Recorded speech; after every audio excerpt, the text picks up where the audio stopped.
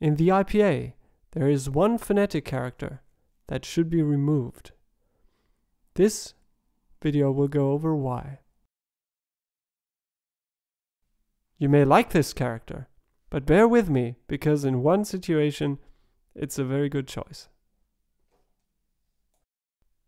This character you can see mostly stands for a Swedish phoneme that we could call the sj sound. Its definition on the official IPA sheet is simultaneous sh and h. But is that really true? In Swedish, the pronunciation of this phoneme differs region by region.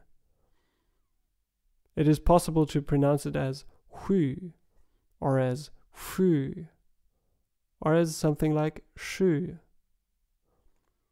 However, none of these pronunciations are sh and h at the same time. If anything, they are either sh or h.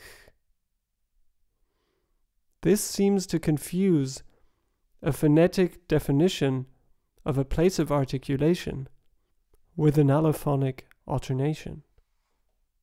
The point of this video is that this particular phonetic character stands for no phonetic value, but a phoneme in the Swedish language. So there is nothing wrong with using it for this Swedish phoneme with many different pronunciations. But when you're not transcribing phonologically, when you're not transcribing the meaning distinguishing units, but when you're using a phonetic transcription, so when you're transcribing what is actually pronounced, this character stands for no real place of articulation. So if you reserve this useful character for phonological transcriptions in Swedish and possibly other languages where you have an allophonic alternation between a dorsal fricative like h and a coronal fricative like sh.